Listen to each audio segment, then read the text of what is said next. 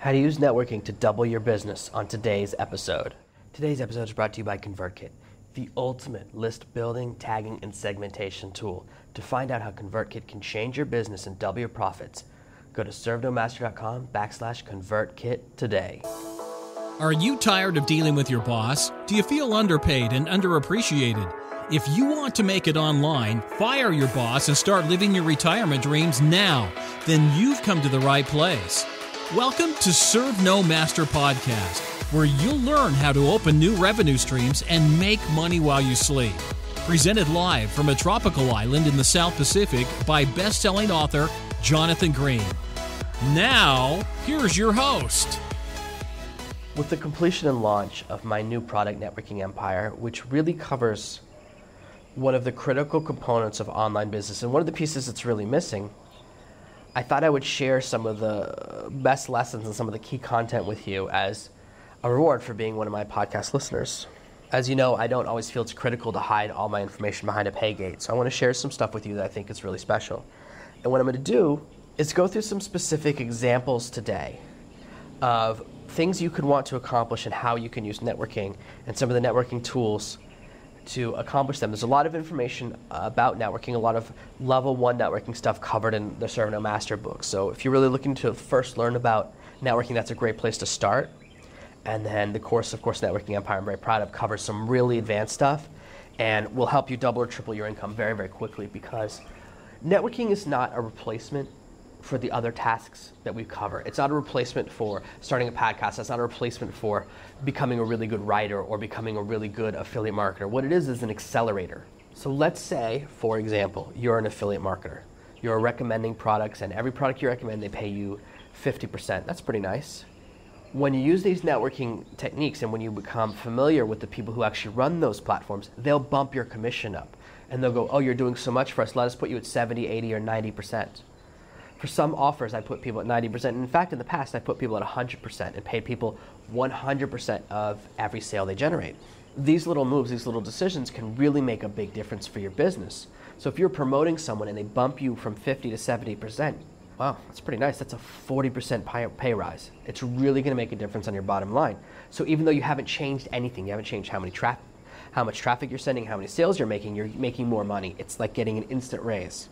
And it's one of many, many ways networking can really help you. If you're struggling with your podcast, you can get a ton of great interviews. You can get lots and lots of really, really good guests on your podcast, and then those guests following listen to your podcast, and suddenly you have a bigger and bigger audience.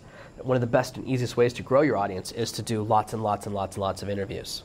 That's why most big podcasts have an interview every single day. That's not the direction I chose to go in, because I really like sharing my own information, but I am thinking about increasing from 1 to having 2 or even 3 interviews a month. So I am thinking about bringing in a few more cool interviews, and I have a few I'm planning on doing over the next few months. But when you're growing any type of business, the more contacts you have, the more connected they are, the more things can happen.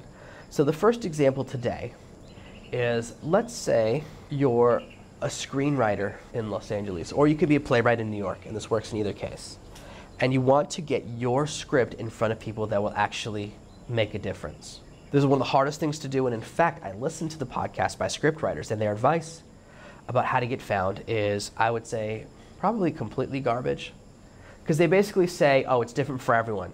So they constantly talk about how it totally depends upon luck. How you have to be a great writer, you have to put in all this work, and then just hope something good comes your way. I think right now in America there are 5,000 working writers, or maybe it's 5,000 working movie writers. So it's not that many people in the business at all that are actually making a living from it. Those are people that are in the union. And it's very interesting to listen to people talk about it, and all these people, they're up on their high tower, and they've each written, 3 or 4 or 5 movies, and it's like, oh, if you want to get good at it, good luck. And I understand, they really understand the part about writing great scripts. Their understanding of story and script is very, very strong, way stronger than mine, and that's why I listen. I love learning about story. If you want to learn how to tell good stories, if you want to learn about story for your sales letters, for your audience, it's much better to follow a storytelling book than it is to follow a copywriting book. Because in a movie, the story is everything. If a movie doesn't have a good story, or if a movie makes a mistake in the hero's journey, then that's everything. The story is destroyed. So it's really, really valuable to go to other sources. It's very traditional, especially in copywriting and a few other areas of this market too. Simply go to someone who's good at exactly what you want to learn. But you want to go to where they learned. So if you want to write really good stories, if you want to fiction stories I've talked about in the past, I really love the book Pants Off Outlining. But if you want to get even better than the lady who wrote that book, you can go to the books. She tells you which books she read first to really learn more and more about stories. So we always want to go to the source. But to circle back, I know I've gone down a little bit of a rabbit hole. You're a scriptwriter in LA, a screenwriter, and you want to make that connection. Here's how you can do it and get your script read by a serious producer in the next 60 days. If you follow these steps, it will change your life. Now, it's really a question of implementation, but let me tell you exactly what you do. Number one, you find a popular hangout for producers and directors. And I happen to know one in LA. I only know one because my friend went to this exact bar, and I've actually been to it as well a few times, and so I know it's true. What you want to find is an intersection. See, there are several different types of trendy bars, and the more you understand, if you live in LA, hopefully you do, the more you understand the way different bars and different nightclubs work, the better. What you want to find is a place that has a couple of key elements. Number one, it's not too loud. If you go to a place that's super loud the entire time and no one can really communicate, like a lot of nightclubs are, a lot of VIP nightclubs are so loud you can't talk to strangers, you won't be able to make this happen. Number two, you want a place that's open hours where it's not very crowded. So you want a place that's open usually throughout the day is ideal. And you want a place where the elite and the norms intersect. There are certain venues in Los Angeles that are crazy expensive and they're only for high-level actors who want to be left alone, and I totally get that. So to build up to the level where you can get access to those venues, you'd have to go through my entire Networking Empire course and spend 6 months on it. You can totally do it. I've done it. I used to hang out at this venue in London where the actors would go, a venue that costs $250,000 a year to be a member. Just to be a member, that means you have to pay that much money to be allowed to go there and spend money. And I used to walk in for free, and this place doesn't have a sign. You either know about it or you don't. And so I certainly know to get access to those types of places, but that takes a long time. What you want is a 60-day plan. And you know there's certain places in LA where regular people and people that are a little bit more of a celebrity, oftentimes they're celebrities that people don't recognize. You know, well-known writers, well-known directors, well-known producers can hang out there because no one knows what they look like, so no one will bother them. These are places that are really cool, and oftentimes they're places that have just been around for a long time. And so actors have been hanging out there for 40, 50, 60 years, so there's a bit of a tradition. Once you've chosen your location, once you've completed step one and said, this is the bar I'm going to use because it's a place where regular people interact with directors, producers, and it's a place I can gain access to. So these are the elements we've looked at. Once you've chosen this place, once you've chosen this location, your job is to go there when it's empty. This is why we want a place that's not open all the time. So step two, go there when it's empty. Go there when it's not crowded. This is why going to a raw nightclub is tough, because nightclubs open at 10, close at 4. There's not really a time when it's empty. You don't really have the chance to do what you need to do, but a place that has a lunchtime situation or a place that opens early in the afternoon. Many bars, I used to go to a nightclub when I was in college that opened at like 7 o'clock, but no one showed up till 11. So if you have that type of window, you can work with that. And in New York, there's tons of places like this. It's even easier than LA. In London, it's really, really easy. But you want to find places where really cool people, or the people that you want to interact with, will hang out at some point. So you go there when it's empty, and you begin to form a relationship with everyone who works there. And you begin by simply treating everyone well, learning everyone's name, learning one fact about them. Learn a little something interesting about each person. And when you learn a little something about everyone, you could begin to form a connection. You begin to develop a reputation. You go to this place over and over again when it's empty. You go there all the time when it's empty, and you become their favorite person when it's empty. And you develop these relationships by being friendly with them, telling stories to them, learning something about them, asking them questions. When you find out someone's son's name, the next time you see him, say, how's your son Tommy? How's Tommy doing? So once you learn a piece of insider knowledge, you demonstrate it. And this is about forming a relationship with everyone who works there. From the bartenders to the bouncers to the barbacks to the bathroom attendant. All of those people are very, very critical to your success. And when you form a strong relationship with all of these people, and they all know your name and you know their name and one fact about each of them, you've begun to develop a reputation for yourself, and you always, always, always drink one drink. I let it be known that I drink White Russians. There's no secret about that. It's known that that's my drink. Anywhere I go, I lock in. And you have to do that. If you go there and you're one of those people who wants to experiment, have a different drink every single time, then this technique will start to fail. Please stick to the script if you want to be a famous writer. If you want to be successful, this is what you have to do. What happens when you order the same drink over and over again, people get used to it. And when you walk in, they start making it. They go, oh, there's White Russian Jonathan. Now before, at a bar I used to use in London, it was a tequila sunrise, and your drink can be different, whatever. But once you pick one drink, lock into it. And you want to choose something that they have to make is even better, because then people see them having to make it. You walk in. When I used to walk into one of my bars in London, I would just hold up one finger for one tequila sunrise, 2 fingers for 2. I didn't have to say a word. And when people see you do that, when people see you walk into a bar and you hold up a finger and they immediately start making your drink, they go, holy crap, this person's important. See, all those movie producers and directors that think they're so cool and they're dropping thousands and millions of dollars in this bar, they order different drinks all the time. So they can't do that. When you do that, you're doing something they don't know how to do. You're demonstrating you've accomplished something that they haven't accomplished, because money doesn't make that happen. Money doesn't affect memory enough. So you're beginning to build up a little bit of cachet. Now that you have your regular locked in, now that everyone knows you, I want you to do is start going there when it's crowded. You go into the place when it's the coolest time of the night, and now because everyone knows you, because you built up a little bit of your reputation, you go in when it's crowded and you walk right through the door. The bouncer goes, "Hey Jonathan, what's going on?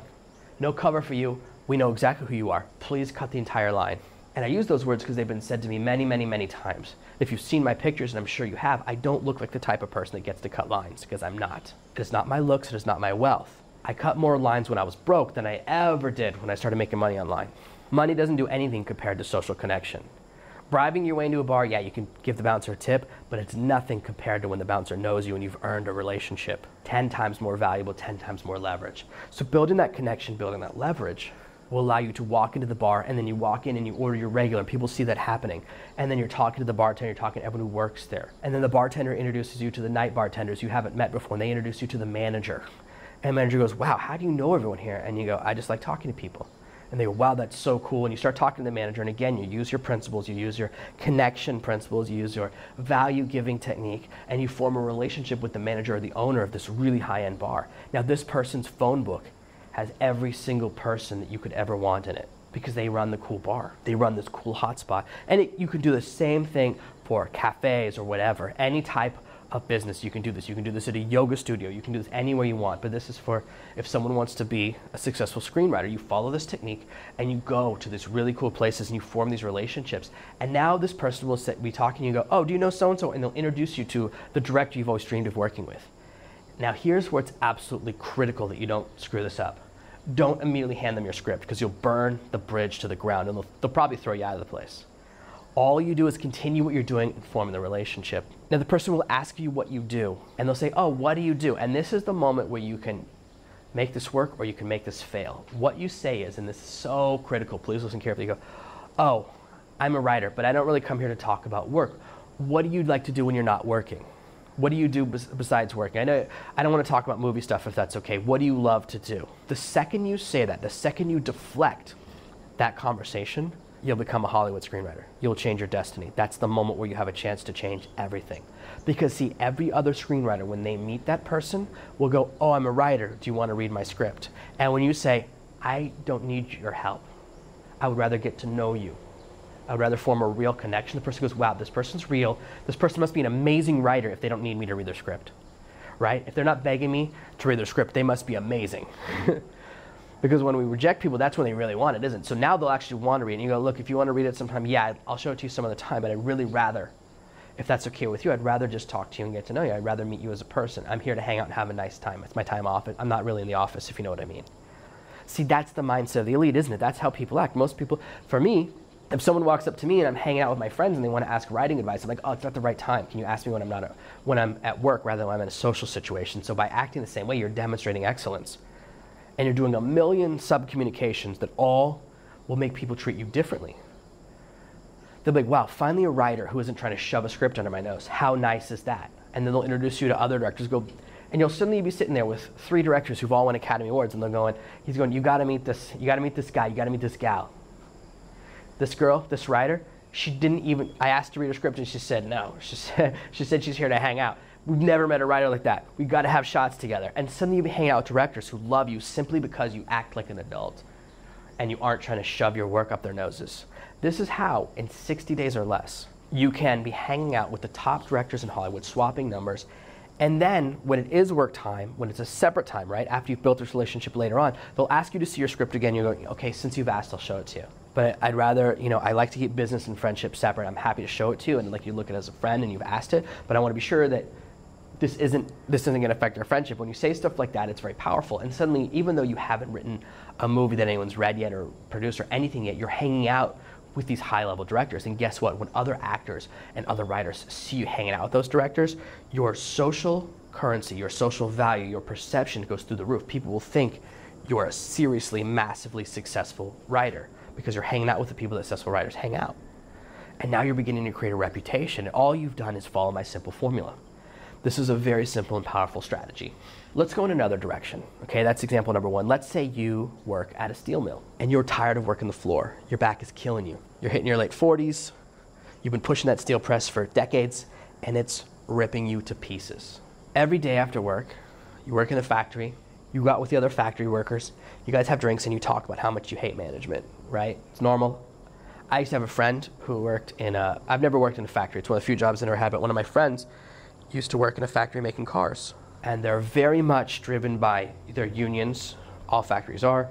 My uncle was a big union guy. He was a dock working union, but still, union was his number one love. When you work in this type of job, there's a big line between the workers and management.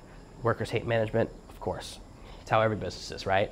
But it's really delineated at most of this type of industry. So you've spent the last 10 or 20 years really building up that relationship with the guys around you, the guys at the same level as you. The problem is none of them has the power to make you a manager. So if you want to move off the floor, you want to move into a non-physical job, you want to then be a management guy so you can represent your friends. Here's a few key simple steps you can take. You want to begin changing your external reputation. This means that you need to be able to hang out in social settings with management instead of other workers. Now, I don't want you to think you have to immediately go hang out with your managers, because you don't. What we're going to do is call it an oblique strike, a surprise attack. We're going to sneak up on these managers.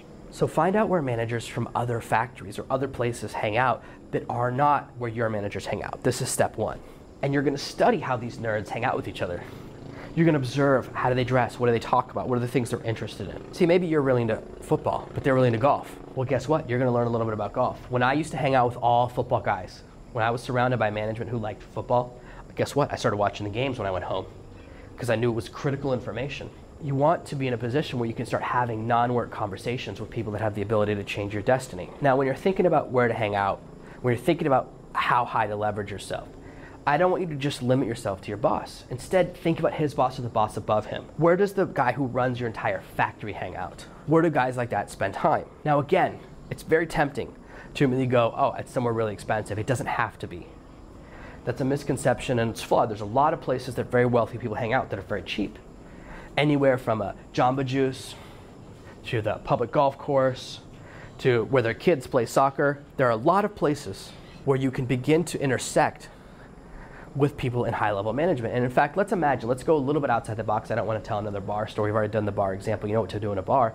But let's say, simple example, you find out that the owner of your company, his kid is playing soccer and his kid's the same age as yours. Okay? If you can, and your kids play soccer as well, you put them in the same league. Now, that might not be a possibility. So another thing that you can do, if you can join this network, let's assume you have a kid that's soccer age, right? So you bring your kid and your kid starts playing soccer, and instead of having your kid play soccer in the poor league, you simply move into the league across town so that you start to have access to a different group of parents. And you just continue to focus on building your social connections. Whenever they need a parent to volunteer and bring the juice with the lemon wedges or the orange wedges, whenever they need a place or truck to drive the kids around to a pizza party, you're always there. You become the dad or the mom who steps up in this group. All the other parents, right? They leverage their money because they can afford to hire all the things they need, but you're not there yet. You become the person who's always there. So suddenly your kid's on a soccer team with all wealthy parents, and rather than you being intimidated by those parents, you simply fit in because you let go of that. Who cares? Because you're going to become one of them within the next 6 months. As you build this reputation, as your kid begins to play against other teams, eventually your kid will play against the team that your owner, the owner of your business, his kid's on the team, which means he's going to be at one of the games on the opposite side of the field. But now you've spent so long building up your reputation, you've taken the time to implement this strategy, which means you've developed a relationship with everyone on the field. All of the coaches in the league know you and have respect for you because you're kind to them. You know every kid on your team's name. You know their parents' names. You know one fact about each of them. You know the favorite subject of every kid or the favorite TV show of every kid. You know something. You become someone who learns a particular fact about all the kids you meet. All of the referees know you, and they know that when they need an extra line person, and they always do, they always need that extra line ref, that you're willing to do it. You have a reputation as someone who gets things done and who doesn't complain when other people need help, that you step up. And because you understand and you work in a factory, you understand how to do physical things. So when someone needed a jump 2 weeks ago, you gave them the jump. And so you're now known as the hero who gave someone a jump because the only one who knows how to use jumper cables. Plenty of wealthy people, managers, they don't know how to do anything. They have jumper cables in their cars, but they don't know how to use them. They don't know how to connect them. So these little things that you do that you've always thought weren't valuable, suddenly you become the one person, the one blue collar in a sea of white. See, when you're at your traditional bar, when you're hanging out with the other blue collar guys, yeah, you're not special. But here, you're special because you know how to do the things that these people don't know how to do. And people see you as the great dad or the great mom who's really stepped up. And you built this strong reputation. So it's finally the game, and you can see that the owner of your entire factory, the owner of your business, perhaps the owner of 17 factories is across the field from you. And you look around the field and you realize that you're there with all of your allies. See, a bunch of the parents on your team know the parents on the other teams, and you say, hey, can you introduce me to the people on the other team? I love meeting everyone else in the field. And so they'll walk over to the other team, right, after the game or maybe at lunchtime, they'll go, hey guys, how are you going on? Do you know this is parent, this is Jonathan, his kid joined our team 6 months ago. This guy's awesome. He's this, this, and this. And you're meeting all the parents on the other team, and eventually, and you don't even target him, right? Eventually that owner, that CEO, that one person you're targeting, walks up to you and he goes, hey, I'm Tim, who are you? And you go, oh, I'm so-and-so, it's so nice to meet you. I was just watching your kid play, he's number 17, right? And he goes, wow, how do you know? And you go, oh, I try to learn each kid and their parents. And he goes, wow, really? And you go, yeah, number 16 is this parent, number 17 is that you, number 13 is this parent. And when you can demonstrate that level of knowledge, you go, wow, this person's a really serious parent. I wish I was that good of a parent. Okay, so now what you've built, instead of cool value, is good parent value.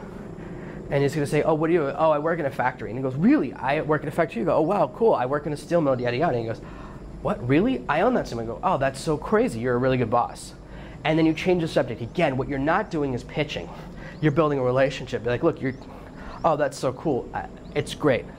I hope it's okay with you, but I don't always want to talk about work here. I like to just focus on the kids. It's very tempting, right? We're surrounded by great business people. It's tempting to do business deals here. But for me, I just like to really focus on the kids and have a really good time because, work's stressful. You know that.